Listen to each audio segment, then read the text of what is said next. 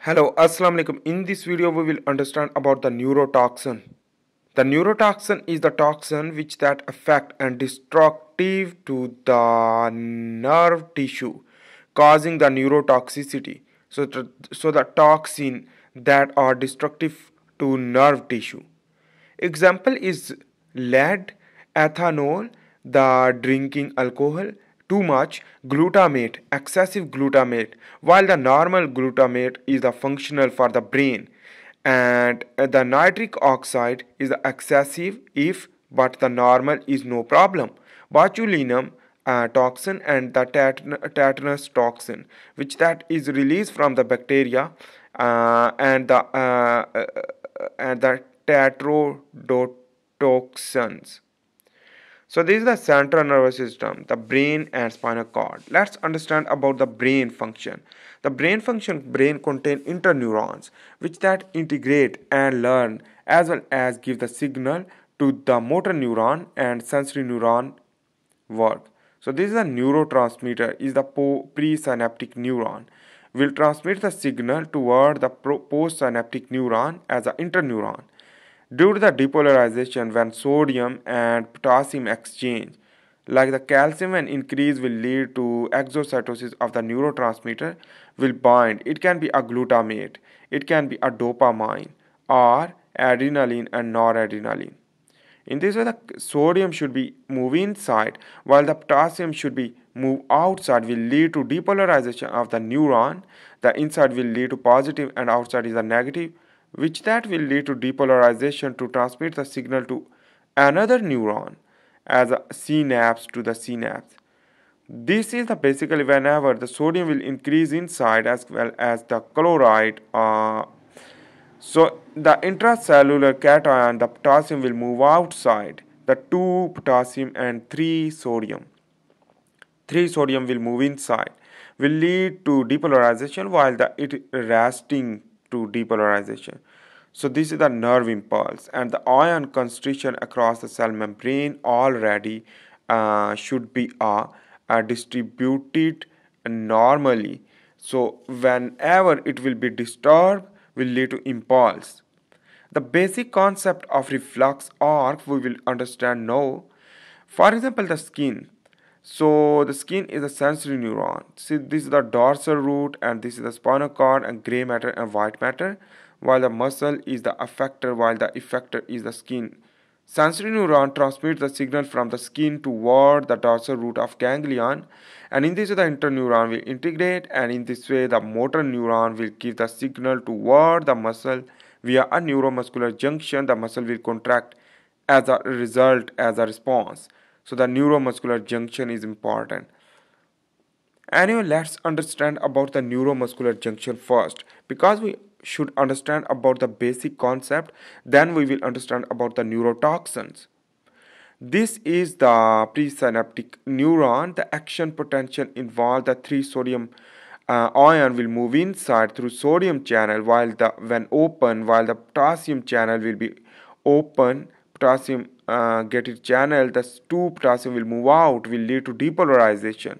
This is the nerve action potential will lead to activate the calcium get it channel, will lead to calcium move inside. In this way, the calcium entry will lead to exocytosis of acetylcholine neurotransmitter vesicle, and in this way, the release of the acetylcholine will bind with the acetylcholine receptor with the specific receptor will lead to endocyte and influx of the calcium.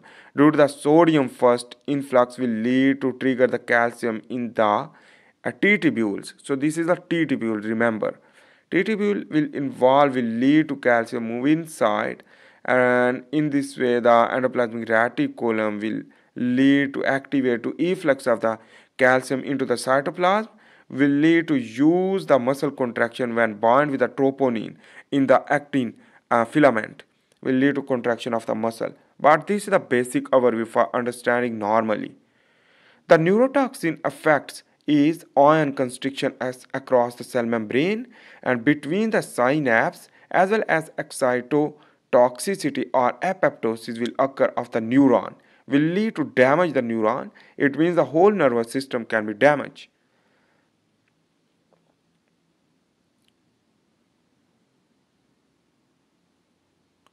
Causes of the toxin, we will understand the toxin causes the central nervous system damage and the intellectual disability, while the persistent memory impairments and epilepsy, as well as dementia. The neurotoxin mediated peripheral nervous system damage and the neuropathy and myopathy is common. Neurotoxin mediated injury also occur. So I hope you make sense about that. We will understand about the neurotoxin now, and because I hope you have concepted about the basic reflex arc as well as the synapse as well as neuromuscular junction. So let's begin to understand this. The motor neuron will transmit the signal toward the muscle. Remember, the sodium channel will be open and the sodium will move inside, potassium will move outside, and against the concentration gradient, and the calcium will trigger, will lead to calcium gated channel will be open, and in this way the exocytosis of the vesicle will occur. This release of the neurotransmitter will target to the neurotransmitter receptor, the acetylcholine receptor. After this acetylcholine, for example, will bind with the acetylcholine receptor, will trigger the sodium channel, and the sodium channel will trigger the calcium channel. So I am not drawing the sodium channel, but you can understand about that. The T tubule, the calcium channel will move inside the endoplasmic reticulum, activation to again that same mechanism. The troponin bind with the actin filament and the calcium will bind will to trigger the contraction of the muscle. This is the tetrodotoxin is the inhibitor of the sodium channel. In this way, the whole mechanism, the neuromuscular junction and the muscle contraction will be impossible. And the tetraethyl ammonium will inhibit the potassium channel, while the chlorotoxin inhibit the chloride channel, and the calcium mediated cytotoxicity due to the lead will basically damage the chloride channel. Botulinum toxin and the tetanus toxin will inhibit the exocytosis of the vesicle, while the conotoxin will inhibit the calcium channel, and the bungarotoxin and curare is inhibitor of the neurotransmitter receptor. While this is the antagonism, anatoxin alpha is the receptor antagonist, and the caraboxin and the 25-1N BOM and JWH018 and 5-MeO-DIPT is the inhibitor. On the other hand, the cytoskeleton interference and ammonia and arsenic will inhibit the cytoskeleton function. In this way, the blood-brain barrier is important. Due to the aluminium and mercury will lead to disrupt, and the aluminium and mercury will inhibit the blood-brain barrier, damage the blood-brain barrier, will lead to damage the nervous system, the neuron, for example, the microglial cell, and so in this way, the neurotoxin with a multiple effect is we will discuss now. The ethanol damage several parts when excessive ethanol consumption chronically, and hexane and the MPP positive. The toxin interfere with the oxidative phosphorylation in mitochondria by inhibit the complex 1, and death will occur. Nitric oxide ischemia in cerebellum if excessive, and glutamate excessive will lead to necrosis.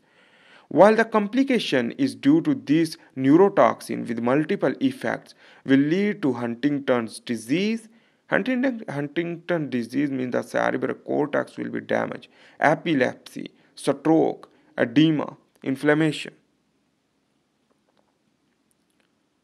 So I hope you make sense about the neurotoxin. Basically, the neurotoxin is the toxin which that will target to the nervous system, the neuron, between the neuromuscular junction, between the synapse and the other part of the neurons, crossing the blood-brain barrier to infect and the damage the nervous system, like central nervous system and peripheral nervous system. Central nervous system. Thanks for watching. See you in the next video. Bye.